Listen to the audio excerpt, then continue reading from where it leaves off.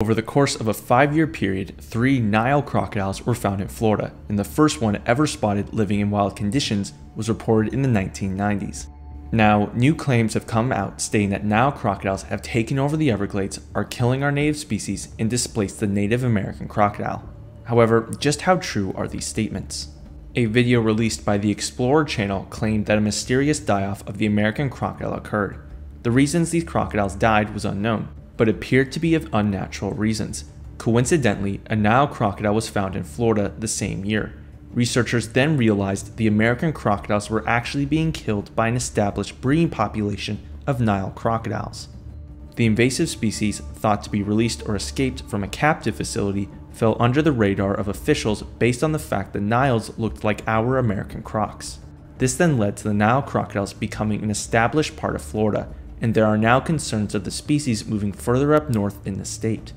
Now, the video begins pretty factually, stating there are 2 species of native crocodilians in Florida, the American alligator and the American crocodile, with the American crocodile being a Shire threatened species. However, it's after this that the video starts going towards a certain direction.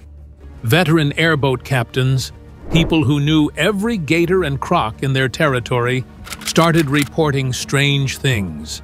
They noticed that the strongest American crocodiles, which were the ones that had held the best nesting spots for a decade, were gone. Something was causing these animals to leave their territories, and it was something big. There were rumored strange sightings in the swamps. These were remains of crocodiles and alligators, and not just any kind, remains of the rulers of the Florida Everglades. It was as if something was clearing the area with extreme, unnecessary violence. So first off, a mass die-off of American crocodiles did occur in 2009, with approximately 150 crocodiles found to be dead. However, it was not due to nefarious reasons or Nile crocodiles. What happened was there was a record-breaking cold snap that occurred in Florida, and several species, including crocodiles, manatee, and fish, died because of it. American crocodiles are a more tropical species compared to our American alligators. They inherently need warmer temperatures. Therefore, if it does become extremely cold, it's likely for American crocodiles not to be able to survive the conditions. Now let's play devil's advocate and say that this was some strange government cover-up, that a cold snap didn't kill the crocodiles. Does the rest of the video make sense? Adding to the confusion were increasingly aggressive encounters with people. We already established that the Native American crocodile is a shy creature. Yet, fishermen reported crocs were suddenly snapping at fishermen or chasing small boats. As far as I'm aware, there have been no reports of crocodiles chasing after boats in Florida. While there have been similar reports of alligators doing this, especially with canoes, it does not appear that any crocodiles have done this in the state. Everyone suspected the Burmese python of being the culprit behind it. Naturally, pythons are known for wiping out local mammal populations, eating everything from raccoons to deer. So it made perfect sense to assume these gigantic constrictors had finally grown big and ambitious enough to start targeting the crocodile population. However, the forensic evidence refused to corroborate with this theory. Biologists, after thorough examination, quickly realized what they had seen wasn't the work of a python. So this is more of just an interesting side note. I am unaware of Burmese pythons eating subadult or mature American crocodiles in Florida, but there does seem to be a photo online of an American crocodile eating a Burmese python. If it wasn't the snakes squeezing the life out of the Everglades, what was it? The answer surfaced near Miami. The turning point came when the University of Florida's herpetology team captured a young crocodile they found near a densely populated urban area. When the team got a good look at the animal, they felt an immediate sense of worry. What was more concerning was its personality. For a young animal, it was wildly aggressive and displayed a predatory boldness never seen even in fully grown native crocodiles. So a Nile crocodile was found on April 14th of 2009 at someone's house porch. The interesting thing to note about this was that this crocodile was a hatchling. This crocodile was caught and ended up at a facility in Louisiana. Now, the aggressive characteristic noted here is actually what was described about another Nile crocodile caught in 2011, about a quarter of a mile away from the 2009 individual. This crocodile, about 4 feet long, was said to be more snappish and aggressive as it didn't swim away when people approached it. The team of scientists were baffled and wondered if they had gotten their hands on some kind of mutant species or a hybrid crocodile that had crossbred with an alligator. So I have no idea where the mutant claim comes from, but I can tell you that no respected scientist or researcher is going to be thinking the animal could be a crocodile-alligator hybrid as one of their first theories. Crocodiles and alligators diverged about 90 million years ago, meaning they are so different they cannot possibly produce offspring with each other. Unless one was made through experimental means, there was no way this was going to be a croc-gator hybrid. Researchers observed something terrifying about these species.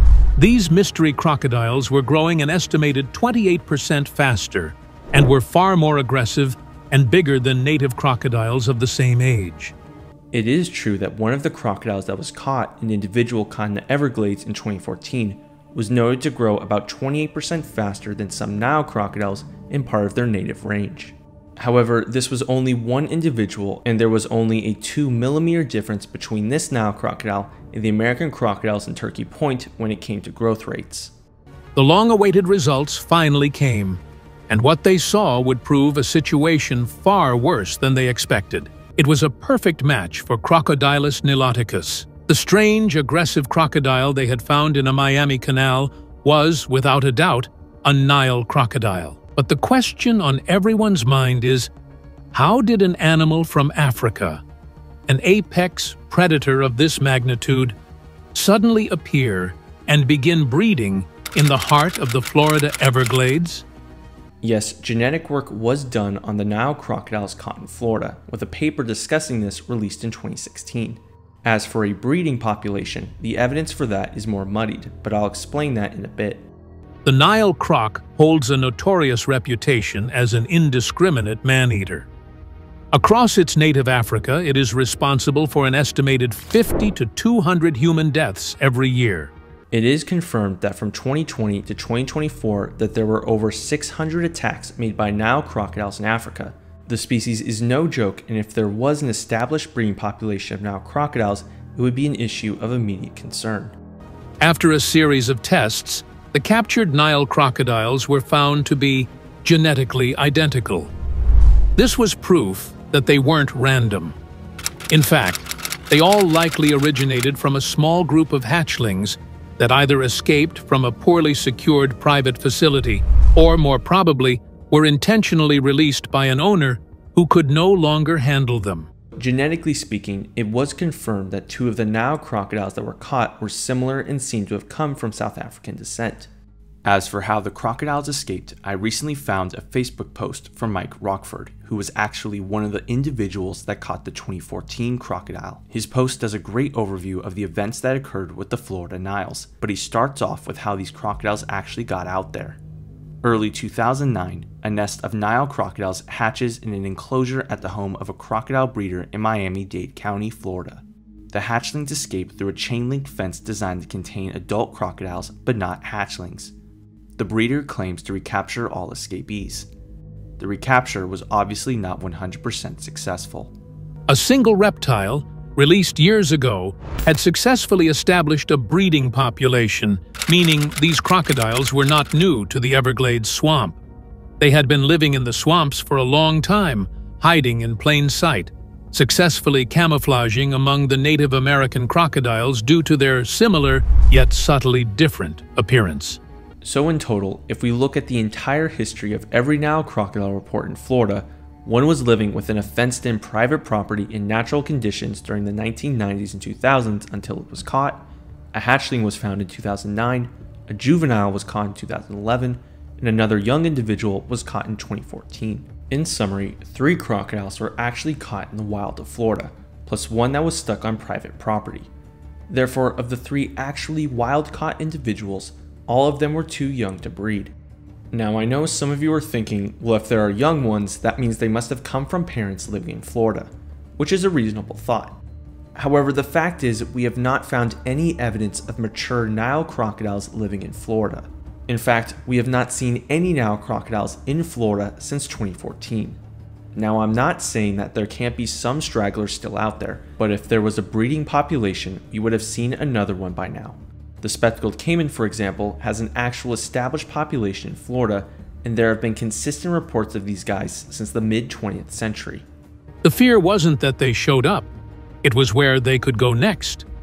The Everglades offer everything they need to multiply, and these crocodiles can handle cold weather with ease. This means the threat was growing, and it was moving north. The cold tolerance factor means the Nile crocodiles can potentially expand their range far north, well out of the protected southernmost tip of Florida. Now this is where officials began to get worried. With these factors on the table, the scale of the invasion was unknown, and the potential for catastrophic human and wildlife conflict was imminent in public areas. So it is true that Nile crocodiles are a more cold-tolerant species of crocodilian, and given the fact 3 individuals were found to have survived in Florida under natural conditions and for lengthy periods of time, it's evident they could expand their range from the Everglades. If they did expand their range, given the fact they could attack people and even livestock, this would inevitably cause major problems. But the key word I'm using is if, because, like I said, there is no evidence of a breeding population.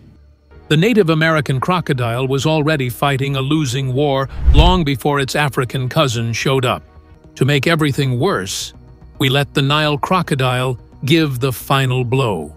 We are looking at a future where the state has to rewrite its safety protocols entirely to deal with a threat that looks at us as food.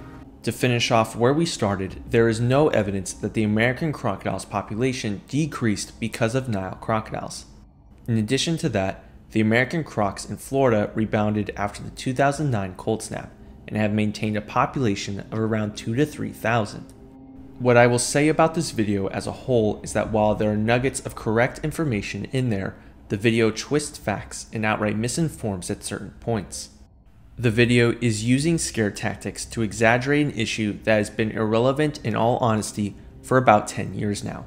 If you would like to learn the entire story of Nile crocodiles in Florida more in depth, you can watch this video I made on the subject. So many of you know about the current study I am working on about 20-foot plus crocodilians. Heck, the topic is pretty much the main thing I'm known for on here, but I need your help. I am finding some really interesting information pertaining to certain head measurements for at least a saltwater crocodile. However, I am currently working with a small sample size. What I am looking for are detailed measurements from skulls or heads of saltwater crocodiles that came from animals at least 10 feet or 3 meters long. I will have my email and Instagram in the description, and if you have any questions, feel free to ask. Thank you all for watching. To learn more about the animals you just saw, buy the second edition of What We Get Wrong About Crocodilians. It examines claims of giant crocodiles, a World War II massacre, regenerating tails, alligators in the sewers, their record land speeds, and more. The book examines claims many, including experts, get wrong about these animals, and the second edition includes updated information, pictures, and more. Buy What We Get Wrong About Crocodilians, the second edition, in physical or digital formats. Link in bio, comments, or description to buy.